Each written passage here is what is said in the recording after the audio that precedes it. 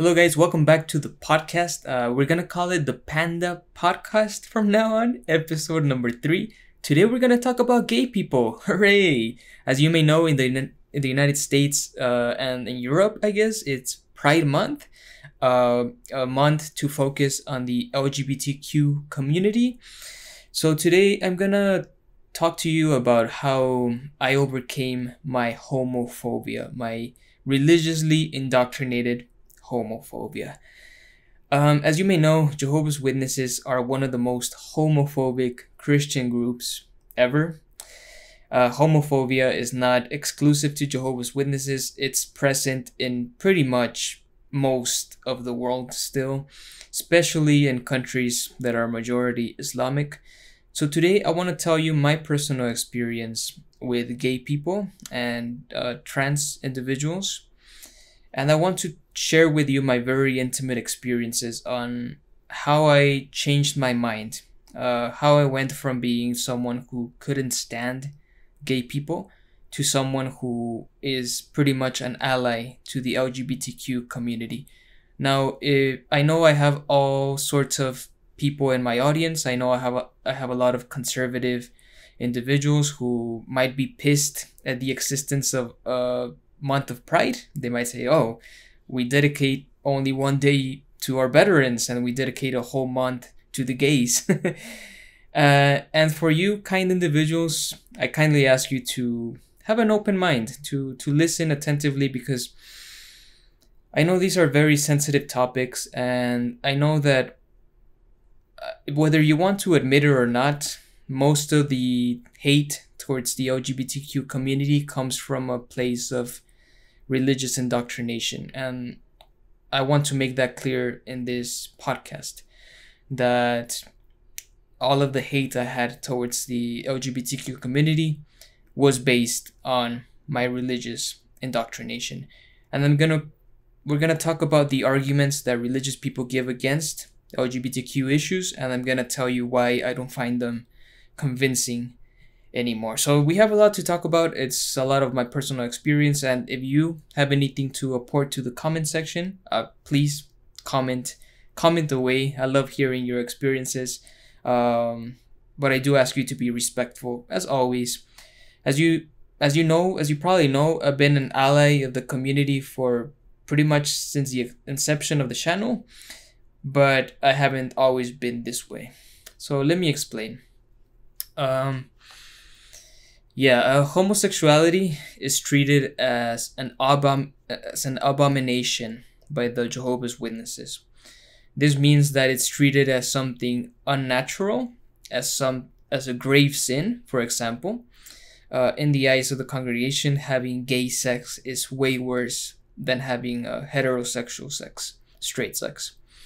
And watching gay porn is way worse than watching straight porn, even though in the eyes of the Bible, really, sexual sins are at the same level, technically. But as you know, in practice, the homophobia is just a big problem in the Christian community. And I know it's a big problem outside the Christian community, especially among Islam.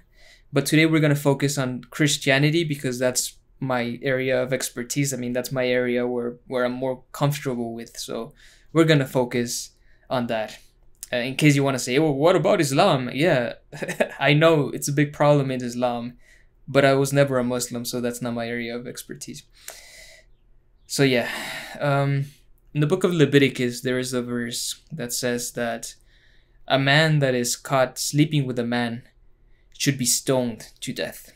And when you're growing up a Jehovah's Witness or a conservative Christian, you are raised with this ideology that gay people are deserving of death, or at least they were deserving of death back in the time of Moses under the Mosaic law. Now, a lot of Christians might say, hey, well, this was in the past. We don't have to stone gay people anymore. We are commanded to love them.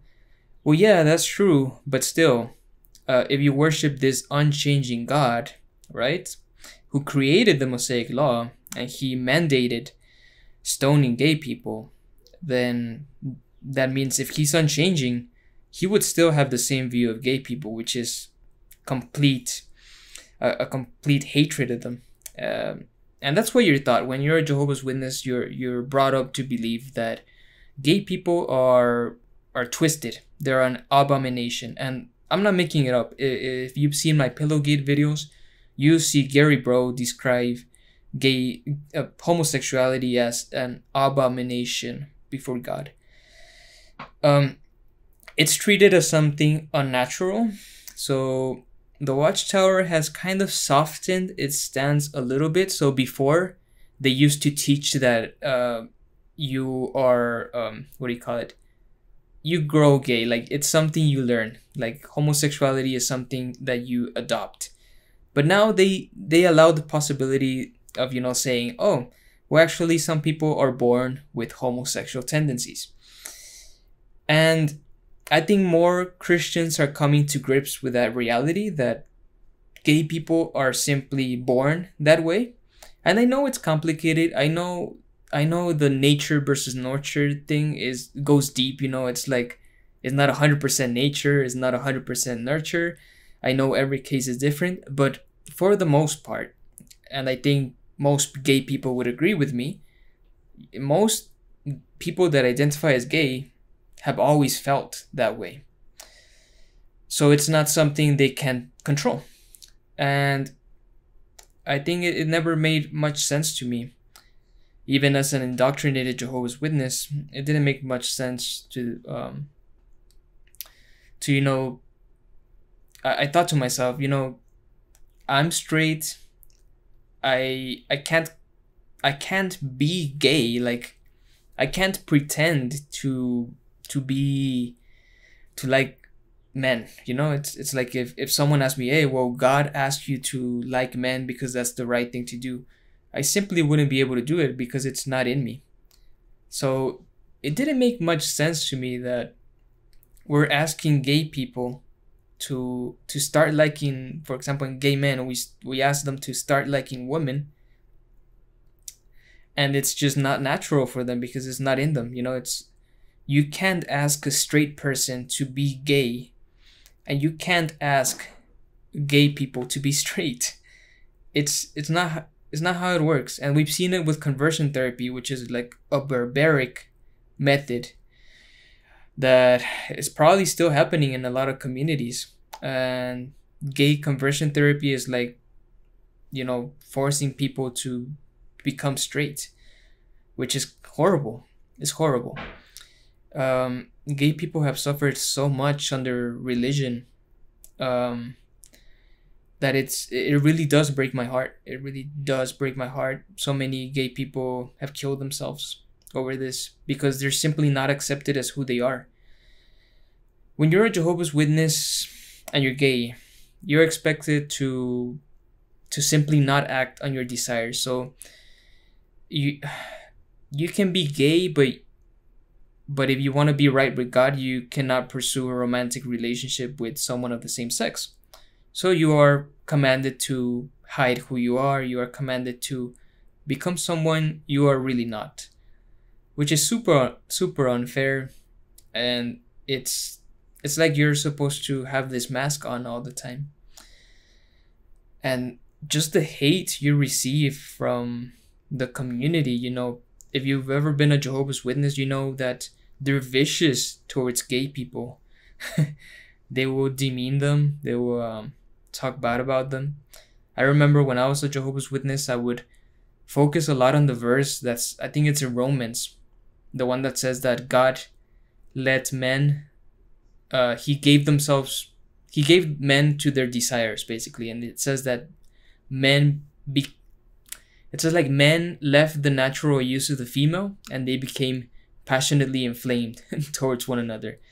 So I always had this image of gay people being like animals, like they couldn't control themselves, like they would almost like hypersexualized. And that was my image of gay people back then.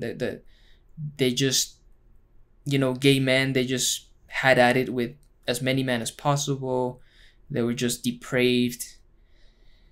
And it was I just looked down on them, honestly.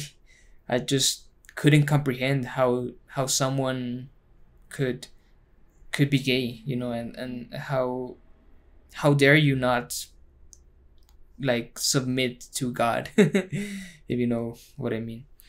So yeah, it was difficult. We When you grow up a Jehovah's Witness, you know of a few individuals that are obviously gay. You can just tell, but you see them that they are forced to be straight. And I remember one dude in Denver, Colorado, who was obviously gay. I mean, or at least bisexual, but he had very clear mannerisms. Not to stereotype, but he was clearly a gay man. But now he's married to a woman. Is he bisexual? Is he gay?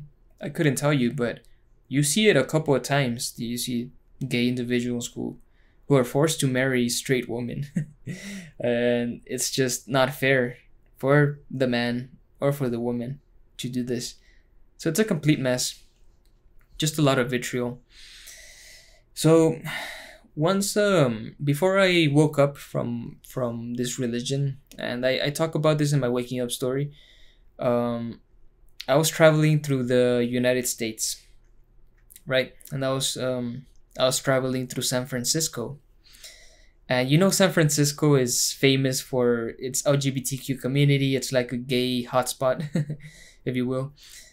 And I decided to do couch surfing in San Francisco. So if you don't know, couch surfing is like this app where you like stay with someone, and then they lend you their couch or they lend you a room, and it's like you couch surf.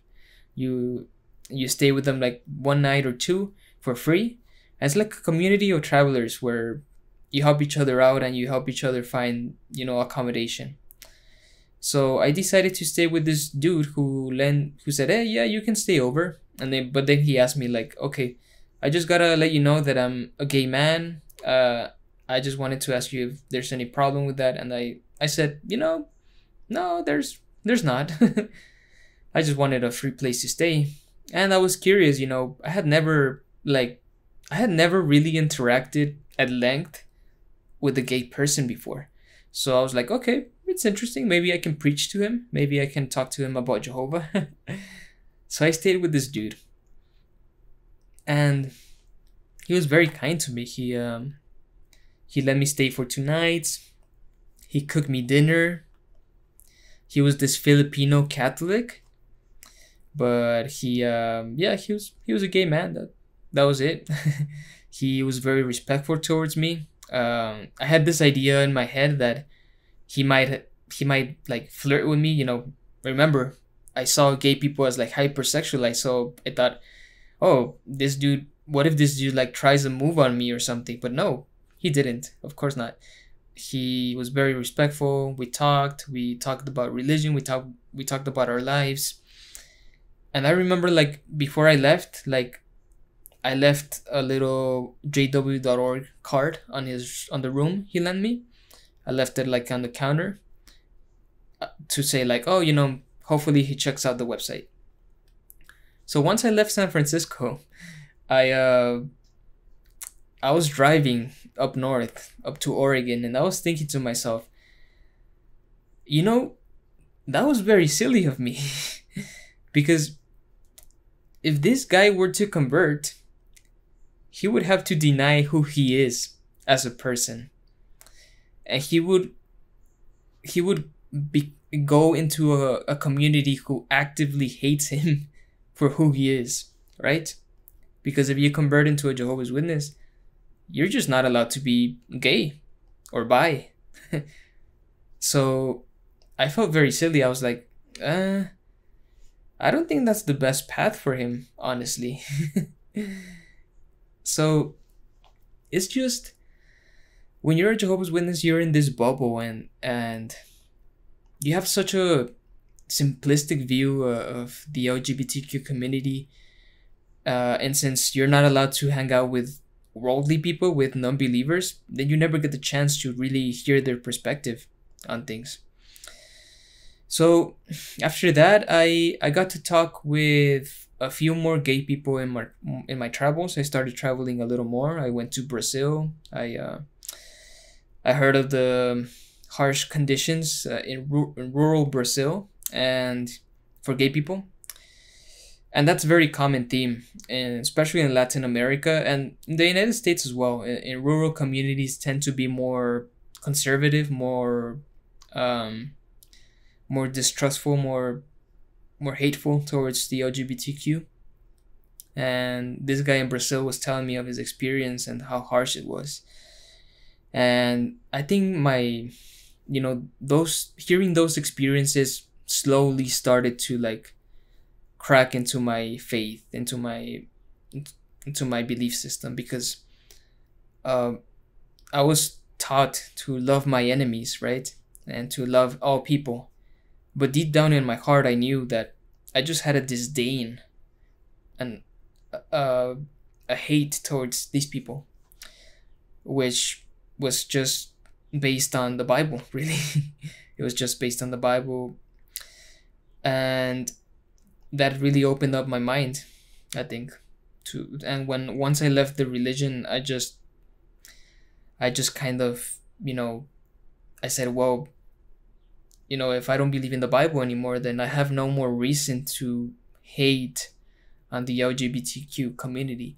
And mind you, like, I never attacked them. I was never like a bigot towards them. I was very respectful always, but like my inner person always had this disgust towards them. And I think that's something a lot of people may struggle with if you left a high control religion or a fundamentalist religion. Even when you leave the religion, you might still carry that kind of like, I don't know, that uneasiness when you're around a gay person or a trans person, which is something that might take years to fix, to correct. And my experience shows that the best way to counteract that homophobia is to really listen to the experiences of gay people. That's the only way we can have empathy, when we listen to people. So if you're like listening as a religious person and you're like, oh, well, homosexuality is so unnatural and God doesn't like it, all I ask you to do is to listen, to really listen to these people, because what they have to say is valuable.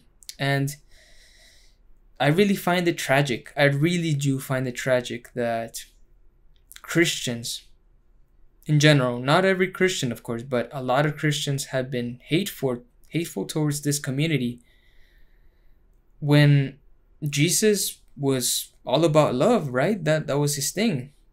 He hung out with sinners and prostitutes, and I simply do not imagine Jesus hating on the LGBTQ community. I simply don't see it. And I know some of you might say, well, yeah, Jesus hung out with sinners, but he didn't condone their sin. He would still tell them to repent.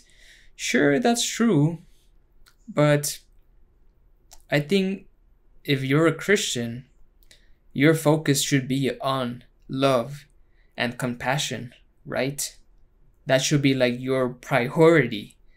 Even if you don't agree with the lifestyle with the LGBTQ community, which there's nothing I can do about that. I'm not going to change your mind, but the very best you can do is to love and to be compassionate and to have an open mind towards them and to treat them as you would like to be treated. I think that's what would be the most important thing. Because any Christian who is vitriolic or hateful towards the LGBTQ community is just missing the entire point of the Christ, I think. And I speak of this as a non-believer. Because honestly, guys, I'm not even a Christian anymore, but I think the most important thing for a Christian would be, what would Jesus do? Would Jesus spew hate towards the community? Or would he encourage us to show love? I think it's the second option. And I think it's a point a lot of Christians miss. And we're all human. I know biases take a lot of time to overcome. I know it's hard to overcome your homophobia, but it's possible. It is possible. I know I've done it, and I know I still have a long way to go, because to be honest, maybe sometimes if I interact with a gay man, some of this like deeply rooted like bias, like disdain that I had, sometimes it still like kind of shows its ugly head on my heart. But I have to remind myself, hey, like, you're not that person anymore. So that's why I'm an ally to the LGBTQ community, and I'm an ally because I know that they suffer so much. Like I mentioned before, they receive so much hate from the conservatives, from the religious people, and sometimes from their own families. They'll be kicked out of their house. They'll be disowned. It's just tragic. It's just tragic. And man, it's just it really does break my heart to know this, that people have killed themselves over this. It's horrific. So please be kind towards them. Now that's my experience with gay people. Of course, I met a lot of bisexuals. Of course, it's very common, more common than you think. There's also queer folk. There's asexual people. I know there is people that are not interested in sex. There's non-binary people. Now that's another concept that's very difficult to grasp. And I have to admit, sometimes I do have trouble,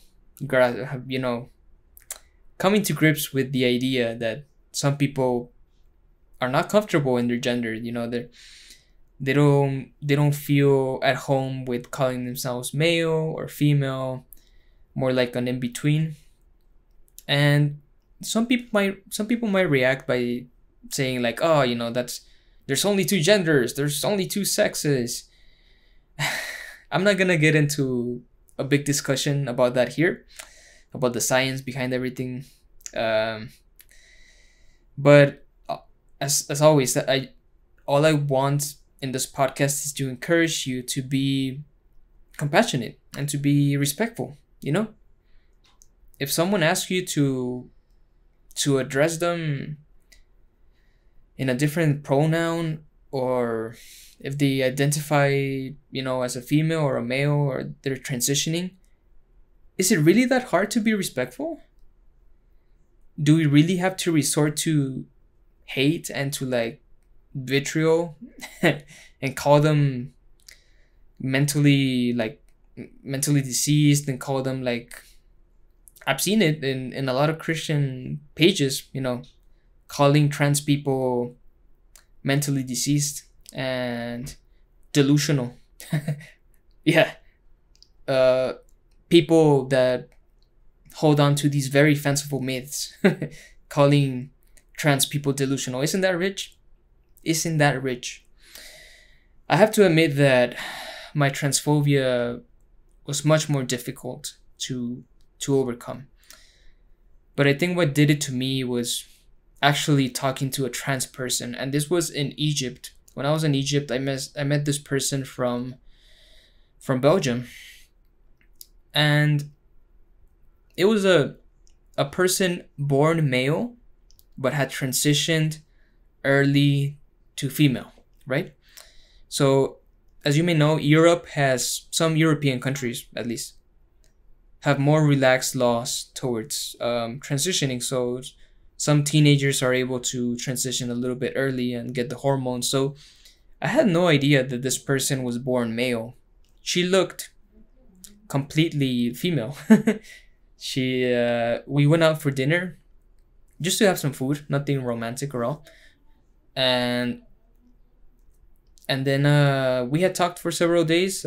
She was a cool individual, very, very, she was learning Arabic. So I went with this person to get some dinner, and then she confided with me, hey, I wanted to share with you that I was born male. I was born in the wrong body. And I was shocked because honestly, I didn't see it. I was like, what? You look like a girl. And she was like, yeah, well, I transitioned early, in my country, you're able to do that. And I was able to take the hormones. So that's why, when trans people, I'm going to be very blunt. Like when trans people, they transition a little bit late. Maybe men that transition into females, they'll still have like broad shoulders, and they'll still have like a more defined chin. So you're able to tell, oh, well, that person used to be a male, he transitioned. But in this case, I just couldn't tell because this person had taken hormones very early. And she had also like had surgery on her private parts and now had like a vagina. So that was very impressive from a science point of view. But she told me like how difficult that had been. Even though her family had been supportive, and of course she needed her family's permission to go through that. But she told me that sometimes she would still feel off, it was just this struggle. And she told me how she would struggle to find a partner that would accept her as who she was, because and I'm almost quoting her on this. She said, maybe if I was the other person, I wouldn't love myself. Like I don't see how people would be able to love someone like me. That's what she said. And that broke my heart. That made me so sad, because I saw that this trans person still deep down had a sort of self-hatred, or at least was aware of the hatred the world projected on her, and that it would be very difficult to find someone that would accept her as who she was after learning that she had transitioned. And that just broke me. I just realized that these people who transition, they just have it so hard, man. And I mean, not to make you feel pity for or anything. Like I know, like if you're a trans person now, I know you don't want to feel pitied. I know that. But still, it's like if you're born in the wrong body, it's like you're living life on hard mode. And then you have all these bigots, all these religious fanatics constantly talking down on you and calling you delusional, and it's just so unfair. I don't want to be the person that contributes to a trans person taking their lives, which is, it's like suicide among trans persons is astronomically high. I don't want to contribute to that. Even if I don't attack them, I don't want to say something that contributes to this stigma towards these people. Even if they're a small minority in the overall population, they still deserve respect. They still deserve love. And even if you don't agree with what they did, they still deserve to be respected. So I think that's the bottom line in all of this, that whether you're a Christian or not, whether you're religious or not, the most important thing is to respect people and to let them live their lives and to let them choose their path forward. If a man wants to love a man, let it be. Why the fuck should you care of what two grown men or two grown women do in their private time? What should you care? What should you care if a man decides to transition into a woman or vice versa? It's their life. They're not harming you. We have bigger problems to deal with than that. And And yeah, man, I mean, fuck. What else can I say? It's like, I understand the struggle. In when I did the Caleb and Sophia video, I received about the LGBTQ issue, the one where they talk down on gay people. I received so many comments from Christians saying, yeah, Jehovah's Witnesses got it right this time. Gay homosexuality is not good. There's no way I'm gonna convince you otherwise, because the dogma is blinding you. The when you have this religion on top of you, right, and you have this blind on your eyes, where I'm not able to convince you otherwise, because you are putting the dogma over human compassion. But hopefully you change your mind. If you are watching this and you're not open to LGBTQ issues, I hope you change your mind. I really do. Like on my channel, I don't try to convert people. I don't try to like make you leave your religion or make you become an atheist. But in that aspect, and in that one issue, I do ask you to change your mind because it's very serious, because it has real world consequences on people. It has real world consequences on people. And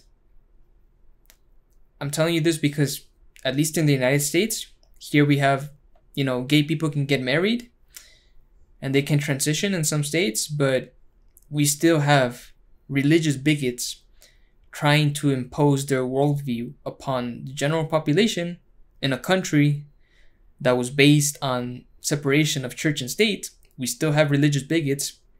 And if you identify yourself in this category, I am calling you a bigot, because you're trying to limit what the freedom of people, their reproductive rights and the right to marry and the right to live a good life. When you're attacking the community, when you're attacking the reproductive rights of women over religious grounds, go fuck yourself. Honestly, go fuck yourself. Who the hell do you think you are? These are still real world consequences we're dealing with, because these religious people are just so bent on imposing their religion on the whole country. And I just hope they don't win. I just hope the older religious population dies off eventually, and the new generations can be more open towards these social issues that affect the LGBTQ community. Now, there's much more to talk about. I know this is just a brief overview, and I hope I didn't trigger you too much. If you take something out of this, is please listen to the community.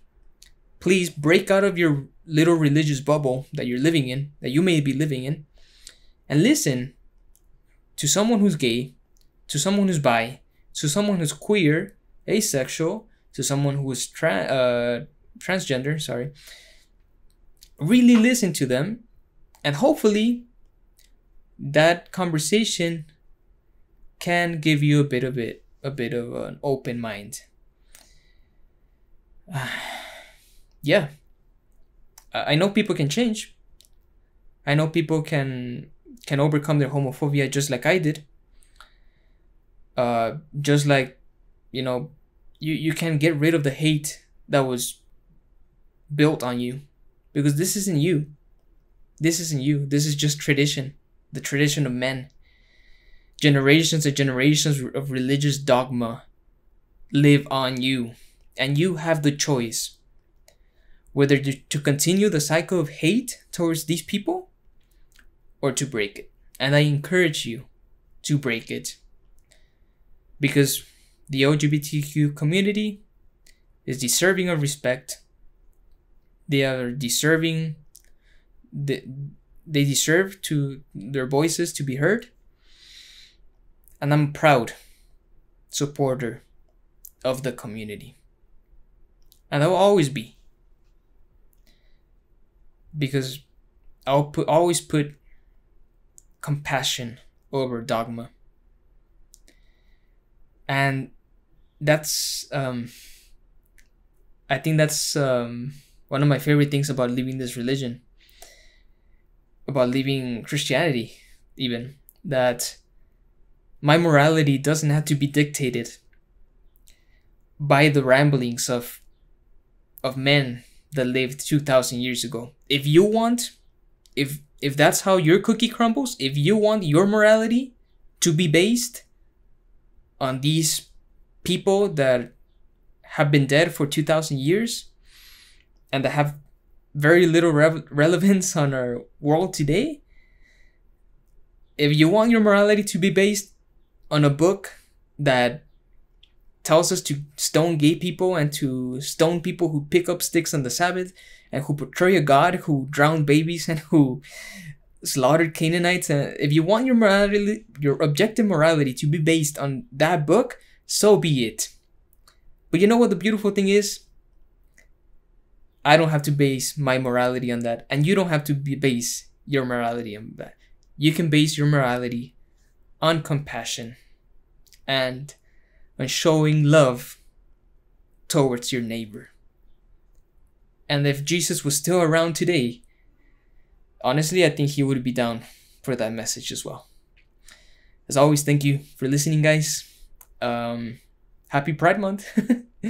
And we'll see you next time.